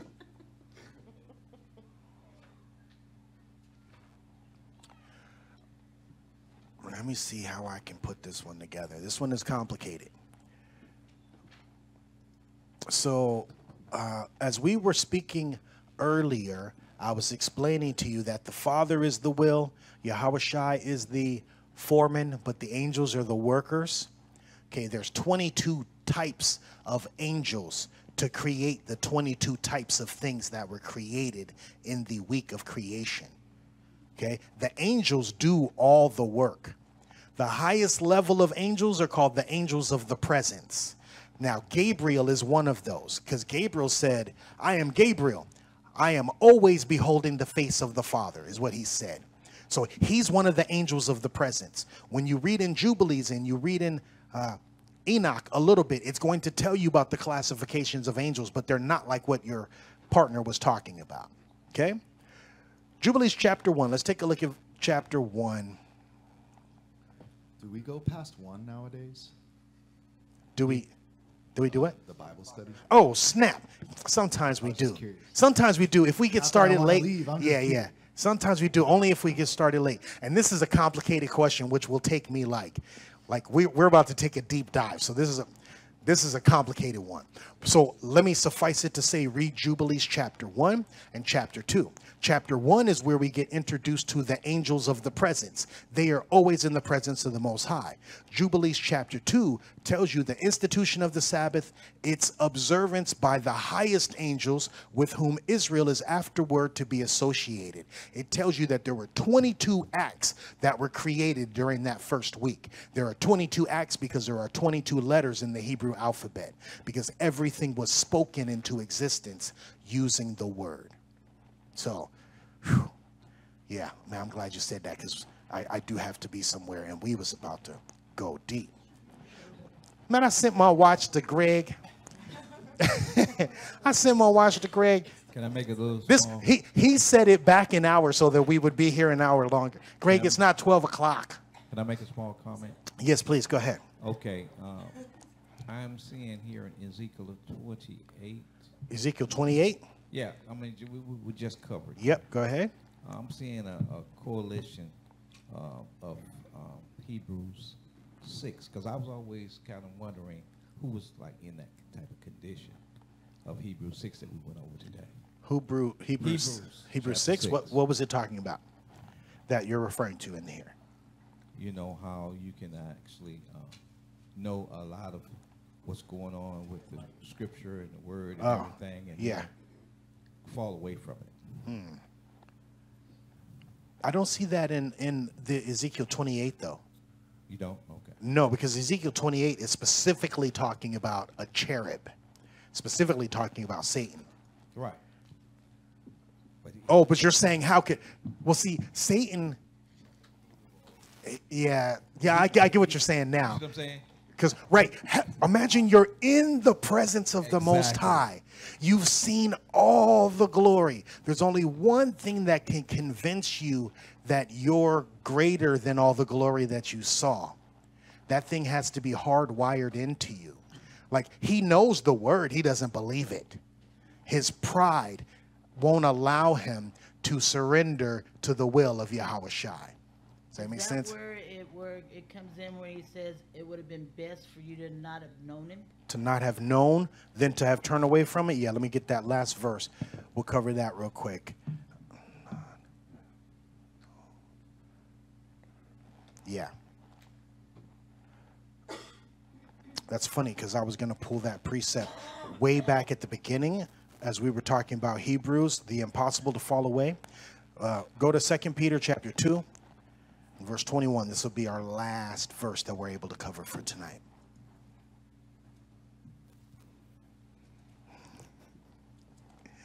Second Peter chapter 2, verse 22, 21. Start at verse 20. I got to get in as much as we can. I don't want to cut nobody short. Go.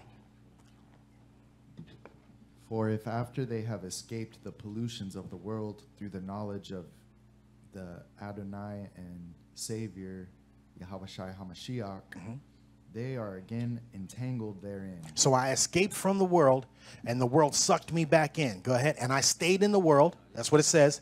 And overcome. That means the world overcame me. So I was righteous. I was just. I fell. I got back up. I fell again. I got back up. But on that third time, I fell, and I stayed down. Keep going. The latter end is worse with them than the beginning. Because there's no more grace. At the beginning of their walk, they had grace. But you chose to abuse the grace. You just going to stay in there. Go ahead, 21. For it had been better for them not to have known the way of righteousness, than, after they have known it, to turn from the holy commandment delivered unto them. Keep going. But if it is happened, But it is happened unto them according to the true proverb, the dog is turned to his own vomit again, and the sow that was washed to her wallowing in the mire. Amen. That's the true proverb. The dog has returned to its vomit again. All right. What's up? About the, go ahead, ask it. I got it. Mine's not. I just need, so I'm going to ask one more question and then we're going to close out. I just need to know if my son using the microwave on the Sabbath, a reproach on the commandment. So her son is a special needs, and she's tried to explain it to him before. He doesn't understand it, and she just wants to know if that is there grace for him to use the microwave because he doesn't understand. So he has special needs. Yes. But he's able to operate the microwave himself. Yes. Okay. So I would say, this is just me. If it was my son, I would unplug that thing and provide something else for him, because it's up to you as a parent to prepare that for him. But the scriptures also say it's okay to do well on the Sabbath. But this is something that's not life-threatening. It's for you. Go ahead. So the son is operating the microwave, but he has special needs, which means she explains to him, you can't cook on the Sabbath, but he doesn't understand that. His special needs is preventing him from understanding what that means. Yes. That's a situation where to them that know to do good and doeth it not, to them it is sin. He has special needs. He doesn't actually know. So what happens? In the time of this ignorance, the Most High winked at. So, but now commandeth all men everywhere to repent. He's so nonverbal. Right. That's kind of what I was picking up on. Okay. So he's not fully comprehending the commandment that she's giving, that he can't do this thing, which is causing him to break the commandment. She needs to repent for him, right? Or teach him. He's nonverbal, so you may need to teach him what repentance means. If he doesn't understand it, he's your responsibility. You repent for him. Does that make sense? Okay. And he might go and fire up the microwave. Okay, but he doesn't know any better. Got it? Repent for him. And then, if it's possible, take Pastor Greg's advice and unplug the microwave. Or hit the breaker. It may cause him to have an episode, though. Yeah. It make this whole situation worse. The Most High is winking at him as he's using that microwave because the Most High knows his heart. Does that make sense? We don't know his heart. And that's what I was going to say is it's going to be more for you, more work, I guess. So when you punish your child, it's also punishment for you. Yes. Because you have to endure with him whatever all of that is. And this is like a teaching thing. So it's going to be a learning experience for you as well. Amen. Just real quick, there's a question I think just got asked about eating chicken. Are we not allowed to eat chicken is what it says. So do not believe what people say on the internet. I know that's a misnomer because you're watching me on the internet, and I'm telling you not to believe what people say on the internet. But what I'm saying is coming from the scriptures. Do not believe what people say on the internet. Believe what is written in the scriptures. Because Israel is going crazy. The more we wake up, the more we try to put our mark on the truth. Oh, well, I came up with this doctrine and I revealed that. Look, you guys, when you come in here, I'm not revealing nothing to you that you cannot figure out with the Holy Spirit by yourself by reading the scriptures. If somebody thinks, oh, well, we can't eat chicken, prove it. That's all you got to say. You think you can't eat chicken? Prove it. Find it in the scriptures and show me. That's what we believe in, right? Because no, we don't have time. We don't have time. We don't have time. We'll go. Basically, like when you get on social media, there's so much stuff that they expose, and it may change your whole mentality. Yeah. Like I don't even want to say what I saw yesterday on Instagram about chicken. Yeah. Well, Satan is the prince of the power of the air, and all of this information is traveling through air waves, right? Stick to the scriptures. All right. Are we? Any last minute questions, comments, or go? Yes, on the valley of the blessings that becomes the valley of choice. That's only for the people that are alive when Yahushua returns, right? Because the people that have died have already made. No. Watch this. If it's gonna be long, we can do it. It is gonna be a little. No, let's just do it later. Okay, let's get back to that. So at some point we will need to discuss the valley of Jehoshaphat and how it becomes the valley of decision. Okay. I'll remind you. Okay, amen. All right. Thank you, everybody, for being here. What a blessing it is to have you all in person, everybody that's watching online. Thank you for your questions, comments, and concerns. There has been like almost 60 people watching us for 2 hours in our Bible study, so that's awesome. And you guys, it's not as easy. Like we're spoiled because we're right here in the room. They're online dealing with the popping and crackling and whatever's happening in their home happening at the same time. So we appreciate you guys riding with us. I just wanted to say, you're going to pray us out real quick, right? I just wanted to say, yesterday last night I went and I watched the service because we ended with prayer. And there was a gang of people in there asking for prayer as well at the end of the new moon service. I just wanted to let you know, I did pray for you guys. We did see that, and we prayed. I'm pretty sure there's other people who did that too. So we are watching that. You guys are in our family. I do consider you guys family. So we did pray for you. Go ahead, brother. Amen. Father, thank you for revealing your word to us. We come here, the people online come here because we want to know the truth. We want to go through all your scriptures to try and understand and just to learn, because we want to be good followers of you. We love you very much. Please bless everyone that was in the study. We pray all these things in your son, Yahushua's name. Amen. Amen.